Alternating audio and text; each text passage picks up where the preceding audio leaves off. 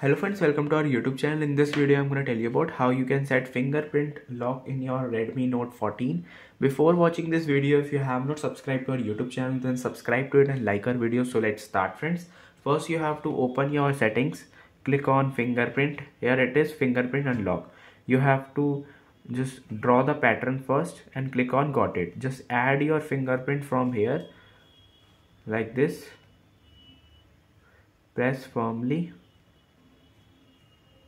And you can see